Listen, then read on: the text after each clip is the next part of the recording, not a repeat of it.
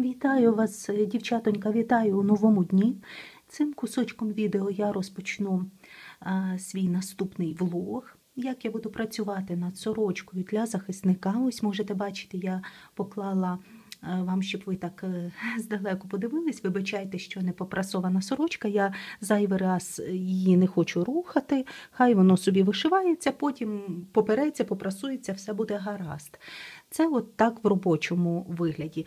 Бачите, я ось тут низ пасів, ось такий обереговий символ. Я тут вишила, для мене це обереговий символ, така квіточка. От, і далі я пішла. Довжина пасів, до речі, десь 47 см у мене вийшла. Я ще потім переміряю після прання, то вам так розкажу ретельненько, якщо би вам раптом було цікаво. І ось до кінця я дійшла, і у мене... Бачите, як воно закінчилось? Ось тут уявляємо, що буде стійочка, так? От вона, от мені навіть кравчиня,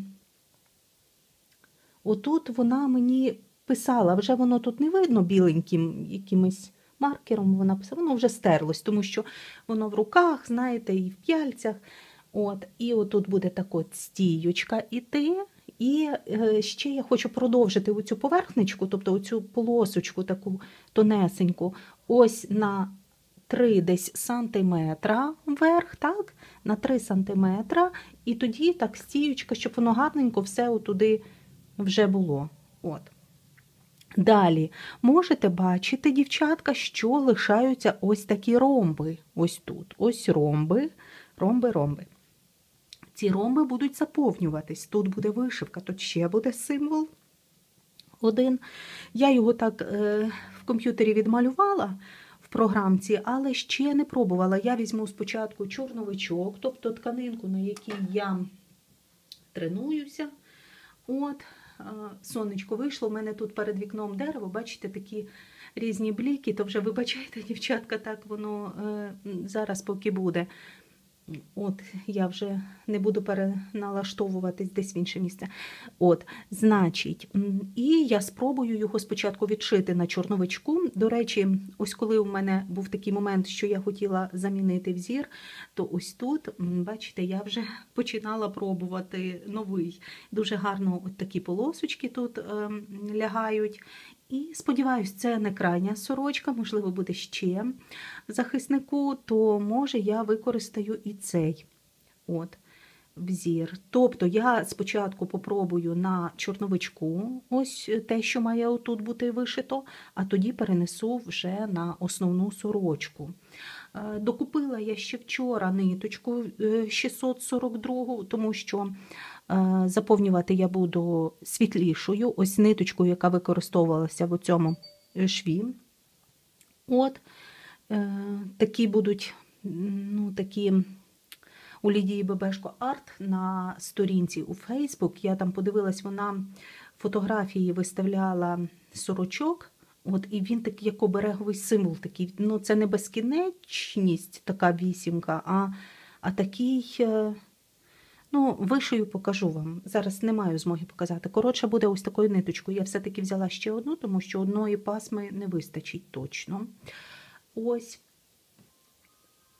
Ой, перепрошую, вже хтось шукає. Отже, дівчатонька, так, значить, з цим зрозуміло. Буду пробувати елемент, і якщо все гаразд, якщо все гарненько, я то в схемі його намалювала, в мене все вмістилось, ну, але на всякий випадок буду спочатку потренуюсь, так? Далі покажу вам виворіт, тому що обіцяла я вам показати виворіт, як виглядає. Ось так. От, можете подивитися. Ну, зараз я вам, давайте ось так от ближче покажу, щоб ви бачили, як виглядає виворіт сорочки. Тобто тут ниточки дуже-дуже всі закріплені, поховані. От тут так нічого не видно, тут ще пару ниточок, бачите, треба заховати, але більш-менш, правда? От. Чи ви що бачите, не знаю. От. Ось, може, так, видніше трішки буде. Ось так виглядає виворіт сорочки. От. Ось. бачите, такими булючками. От воно, цей перловий шов виглядає. От. Так, значить, з цим зрозуміло. З цим зрозуміло. Далі ще я так хотіла погратися сьогодні, але не знаю, чи буду. Ось у мене ті тканини в такому лежать вигляді не дуже гарному, ці мої шматочки різних тканин. Ось, до речі, у мене ось це мої кусочки. Вони в такому, бачите, обрізані фігурними ножничками, от, підписані. От, а це мені прислали. І в мене є, до речі, ж отакі ножниці фігурні. От, вони такі. Зараз я вам покажу, як вони виглядають. Ось так берете, ріжете, бачите? От. І стає ось такий гарний, така кромочка стає ось. Ну, це так погратися для себе, попідписувати, щоб мати уявлення, якось гарненько зберігати зразки тканин. Ну, не знаю, чи я сьогодні це буду робити. Так, дістала просто ці ножниці вам показати. До речі, у мене і є от упаковка від них, якщо вам цікаво це. Я десь загуглила і десь на промі, чи де там, от так вони називаються, якісь китайські, чи які там вони, ті ножниці. Ось, але зато в такому гарненькому вигляді підписати, звісно, приколоти, що це за тканинка, який її склад, і так би воно гарненько зберігалось. Отже, є можливість пару годин посидіти, повишивати, тим я і займуся. От. Думала спочатку рукавчика, але все-таки вирішила ромб той довести до пуття, подивитись, як воно буде виглядати. Тобто, наступне включення, це вже я вам покажу, до чого я довишиваюся. Чи все у мене вийде, чи все у мене буде гаразд. А вам бажаю спокійних днів, от, дівчатка, до наступних. Так, якось вам нічого тут не видно. Отак видно. До наступних включень. Той момент, коли час іде, а враження таке, що нічого не відбувається. Випорола, у мене тут тризуб був заповнений набируванням. Я пробувала, як прапор. Але прапор дуже легко, тому що він прямокутний, а тут отакі скошені в тризубі місця, і воно там негарно лягало. Дивилась, абсолютно мені не сподобалось, випорола. Тобто 2 години дзьобала, випорювала, тому що і все-таки вирішила заповнити тризуб ось такими стібочками, по 2 ниточки в кожну нитку. Ось бачите, отак от. Іду, тут трішки мені лишилось, ось отак от кожен шовчик, іду от в кожну дирочку, от, заповнюю і отак от помаленьку. Зараз з вами закінчу, покажу виворіт, як я закріпляю ниточку. Тобто отак от я буду заповнювати цей тризуб, отак він буде зашитий. От. І отут вже буквально пару стібочечків. Зараз я так разом з вами пройду. І все. І на тому, отак я буду це робити. Ну, це дуже, скажімо, ну, як довго, скучно, нудно. Тут ще одна ниточка. Все. От, все. Ця штучка вже заповнена права. Розвертаю на... Отак воно все зашивається, бачите, так дуже-дуже щільно. Я зашиваю голкою з кулькою. Ну, боже, без тої голки з кулькою я взагалі б не справилася з тою сорочкою, на мою думку. А тепер я беру таку тоненьку голочку і як я закріпляю ниточку. Тобто я йду, ось, наприклад, отак от під стібочками, от сюди, так. От, тут дуже така міцненька зашивка. Отак. Далі я міняю напрямок нитки, я зацепляю одну ниточку і йду назад, наприклад, на стільки ниточок. От, це вже дуже міцна закріпка. І ще йду в сусідній рядочок і, наприклад, там, ну, на скількись, от, на стільки. Все. Я вважаю, що це дуже-дуже вже міцненько. Все воно тут закріплено, ніде не подінеться та ниточка. От.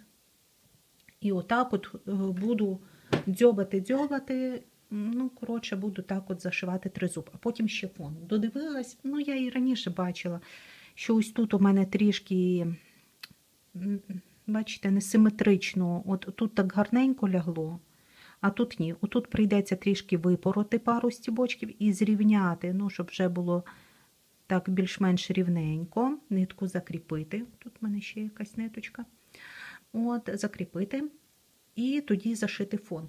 Фон буде зашиватись ниточкою темно-темно-синьою. Де вона? Не знаю, де вона. Десь вона є, та ниточка.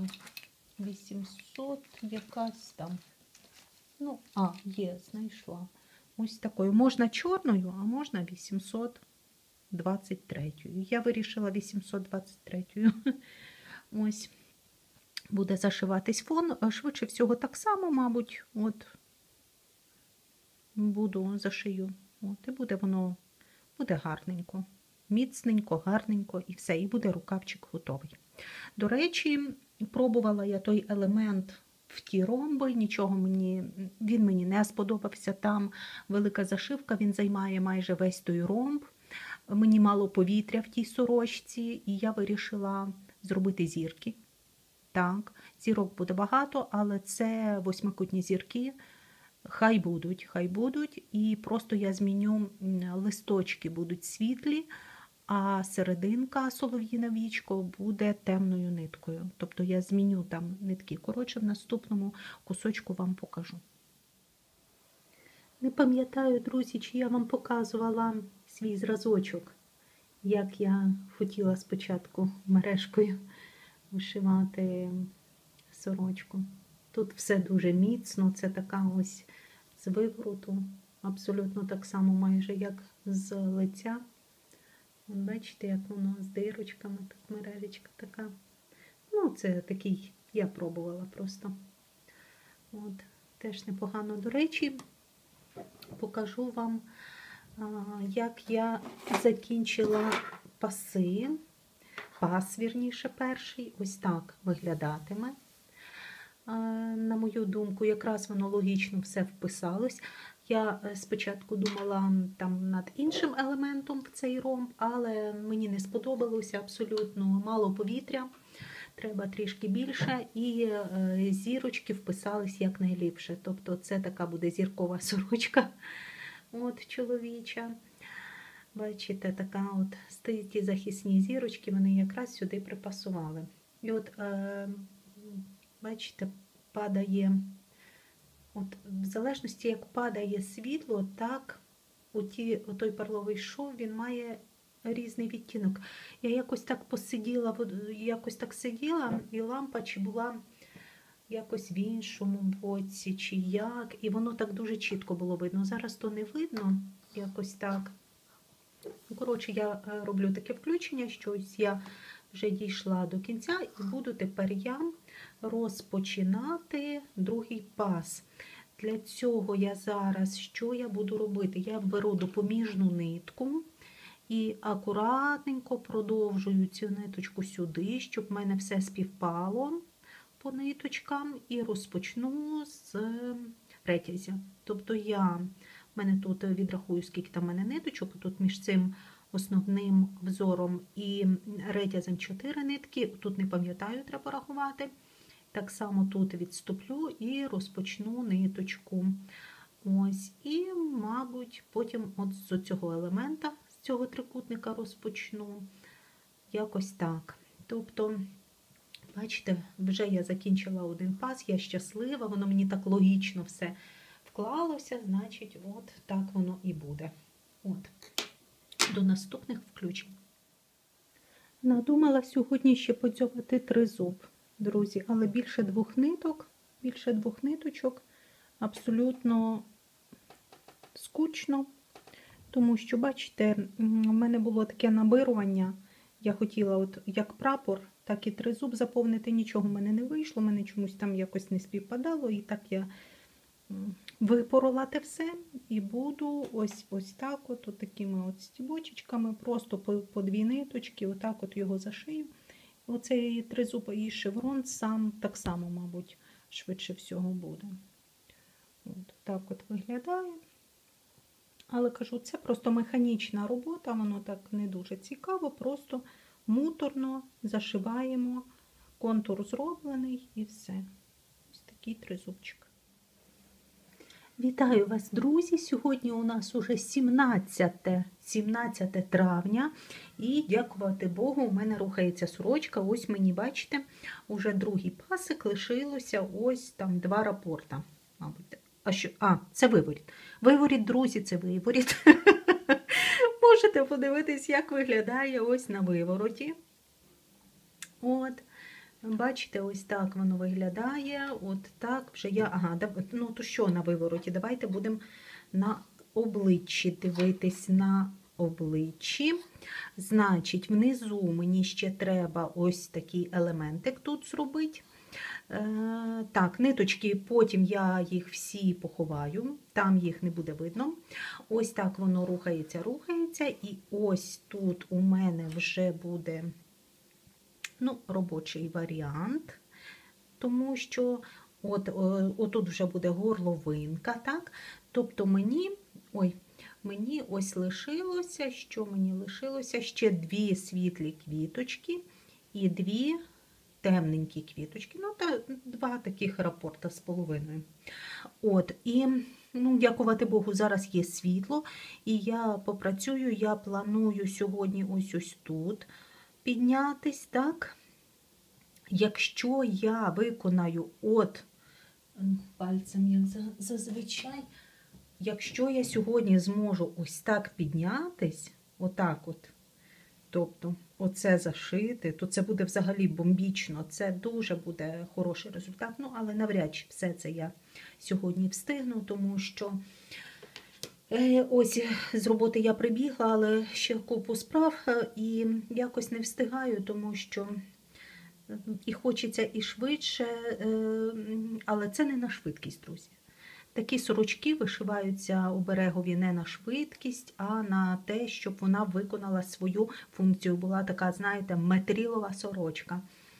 Ось.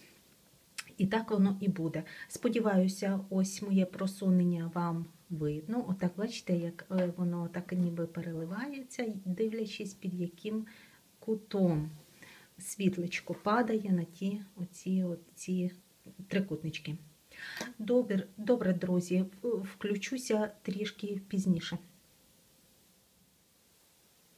Отже, друзі, сьогодні вже у нас 19 травня, неділя, гарний погожий день. І я планую сьогодні до обіду зайнятися хатніми справами, є чим зайнятися, треба сходити на базар. А потім я планую, десь ввечері, бачите, я вже добираюся до кінця пасів. Ось тут мені лишилося ось буквально отут один отакий елементик мені лишилося, і отут підсунутися до кінця, дошити тут. Це вже, я вважаю, не дуже багато. Сьогодні я не знаю, чи встигну, але я хочу поміркувати над пазушним розрізом, тому що, бачите, вже коли я закінчу ці паси, треба подумати, як би то... звісно, тут розріжеться, підгин прутичком в одній і другій стороні, так? А як його змережити, треба поміркувати. Можна, 1 чи 2 способи, там я вже знаю, так як я змережувала східно-подільську сорочку, все це цікаво, але хочеться якось спробувати ще який-небудь спосіб. І я все-таки візьму чорновичок і, мабуть, що я потренуюся, як би то його змережити. Я, звісно, покажу вам і один, і другий спосіб, і вже потім визначуся, як би то мені тут змережити. Тут буде складочка, так, розумієте, воно тут ниточка. До речі, по ниточках це вже другий моточок я розпочала. Тобто одного такого моточка, тут написано 120 метрів, то його не вистачить. Ну, звісно, я там і випорювала спочатку, поки так вже приналаштувалась. От, але ну, ще ж комір і ще ж манжети. Звісно, треба не забувати. Ще я на комір і на манжети не придумала взір, як би то мені вишити. Там має бути 3 см приблизно ширина. От, ну, ще не хочу, от все-таки сьогодні деньочок, вірніше, декілька годин ввечері над пазушкою тою почаклувати, придумати, як би то його так міцненько, щоб все було гарненько, ось змережити. Так що маленькими кроками, друзі, помаленьку, потихеньку, от, все воно вишивається. Тут воно не прасоване, ви розумієте, так, бачите, від п'ялицю це все, потім воно все попереться, відпрасується, все буде гарненько, все буде гаразд. Ось такий у мене план містер Фікс. Добренько, до наступних включень. Вітаю вас, друзі, у новому дні. Сьогодні вже 22 травня і є можливість включитись, і я щаслива поділитися з вами. У мене вишиті паси уже повністю ось від низу. І хочу так от просто з рук вам зняти трішки, щоб ви подивились, як воно ось виглядає. Бачите, ось так, отак, отак, отак. При природньому світличку я вам знімаю тут от. І ось геть отак от до кінця. От, так от воно. Бачите, той перловий шов, як же ж навести треба вам. Так, може. О, так от видніше, бачите? От вони, оці такі зашиті трикутнички. І от така зоря, це ниточкою муліне, а це ниточкою перл. Оце те виколювання, яке вишивається з вивороту, то з лиця дає ось такий гарненький візерунок. Тобто виколювання саме воно гарненько виглядає і з вивороту, і з лиця. Тобто все, пазушку поки я лишаю, пізніше буде, треба мені вишити, значить, манжети, стійку. Ще я не придумала, як то мені розмістити елементи, так, щоб воно гарненько, швидше всього, буде присутня зірочка. Ну, треба, щоб 3 см було, то треба погратися на чорновичку, подумати, як то. От, але дуже мені подобається, тому що ефект такої броні, сподіваюсь, буде захищати воїна, все буде гаразд. От, і все буде добре.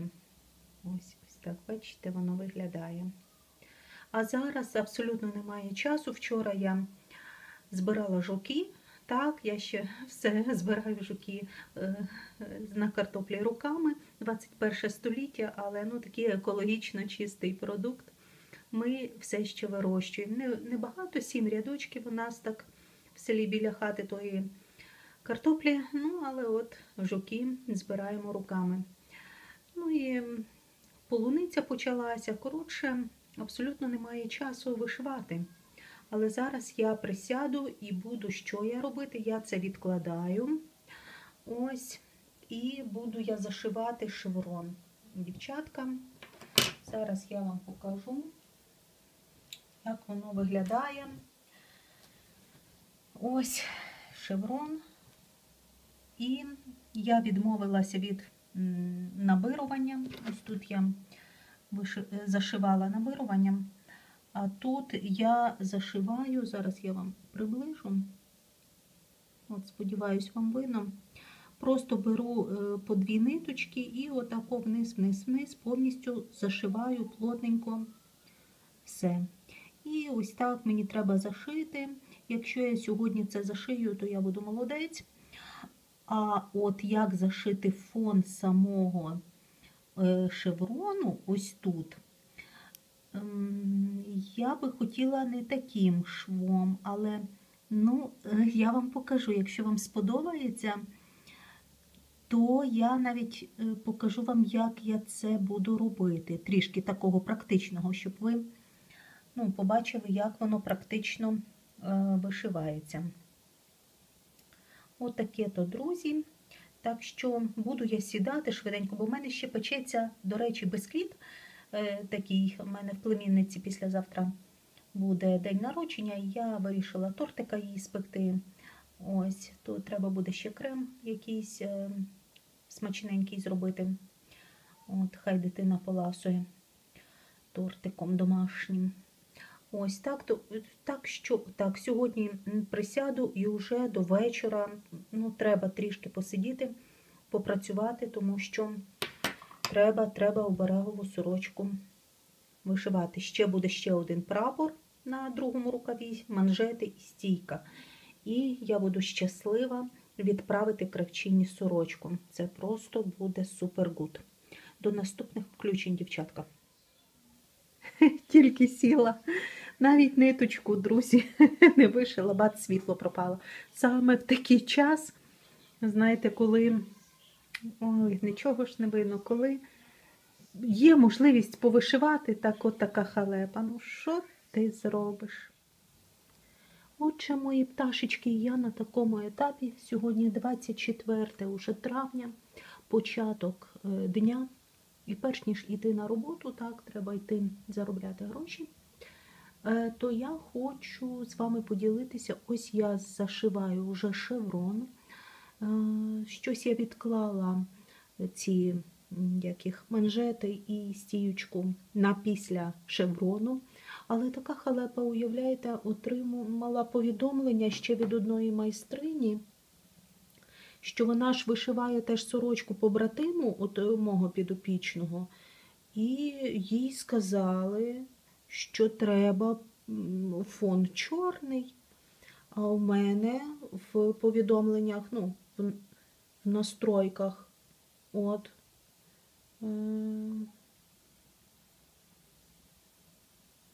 така халепа, коротше, буду випорювати. І добре, що мені написала ще одна майстриня, що уточнити фон, тому що спочатку теж вона вишивала темно-синім, це ось 823 ниточка, а потім сказали чорним. Тому сьогодні весь вечір, можливо і не весь вечір, але прийдеться все мені випорювати, всю цю роботу. Це я цілий вечір вчора зашивала, до речі, козликом. Шовчик такий козлик. А треба акуратненько, знаєте, це не, нитка то єрунда, нитка. Тут зараз покажу вам виворіт, як воно все, бачите, дрібнесенько, щоб нічого не пошкодити. Прийдеться, так от я при природньому освітленні, так воно темно-синє майже таке, але все рівно треба чорним. І от ця робота, бачите, як воно буває. Нічого страшного, переробимо. Буду помаленьку, акуратненько висмикувати. Це не на один вечір. Це я не зможу сісти і це зробити. Значить, буду думати я над візеруночком стійки і манжетів, тому що оце сидіти і випорювати це тяжко. Вишивати легше набагато, пороти тяжче для мене. Це просто капут. Але нічого, будемо випорювати. І зашивати все те саме чорною ниточкою. Ось. Так що ось на такому іду я. Після обіду, мабуть, я поїду на дачу, бо треба полуницю позбирати. І піонів, стільки піонів в мене в мами на дачі, і вона помаленьку продає. І щоб ви розуміли, наприклад, в нас гілочка в Луцьку, я дивлюся, і 20, 20 це вже дуже дешево, по 30 гривень, навіть в Фейсбуці пишуть, що везу піони там кому, і по 30, і по 35 гривень, це дуже дорого за гілочку. А в мене мама виходить, продає по 10 гривень гілочку. Вона каже, я не можу так дорого продавати їх, мені так, аби людям приємно, знаєте, зробити, щоб їм було, вони ж перецвітуть, ті піони, так когось порадують, і постоять, це аромат, вони такі запашні, це одні з найпрекрасніших квітів на світі, ті піони. і білі, і червоні, якісь рожеві. От, і треба буде, мабуть, допомогти зрізати їх, привезти. От, і, ну, що ж вони, знаєте, поки бутони, поки вони такі прекрасні. От, то хай би це от, якась копійка десь там на проїзд, або щось купити на дачу, що іноді треба теж. От, і податок заплатити з дачі, дача сама себе окуплює. От, тобто, якщо от щось виростити і продати на той податок річний, от, то воно нормально.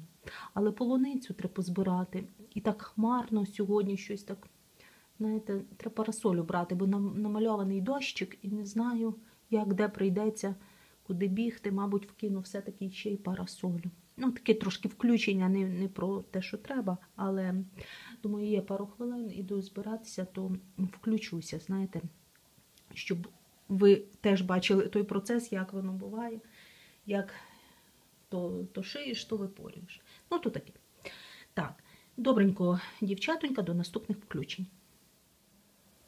Отже, друзі, сьогодні 25 травня, і я зупинилась на тому, що вишила манжетик. Ось такий він в мене лаконічний, без нічого зайвого тут немає. Тут є лише виколювання, квіточка. От, не квіточка, а зірочка. Ось, і я так додавала, перевернула от виколювання, бачите, ось тут, виконала вже з лиця. Тобто тут є і з вивороту, і з лиця. Чомусь мені так захотілося ще урізноманітнити трішки. Звичайні солов'їні вічка, довжина манжетику 22,5 чи 23 см. Це якраз на той розмір, який мені потрібен. У мене боєць розмір має М-ку. Ось, ну, таку в тих розмірах М-очку. Ось. І цього буде досить. Тобто на цій частинці буде ще один манжет, а з цього боку ще буде стійка. От. Ширина тут майже 3 см, а ще ось тут буде підгин.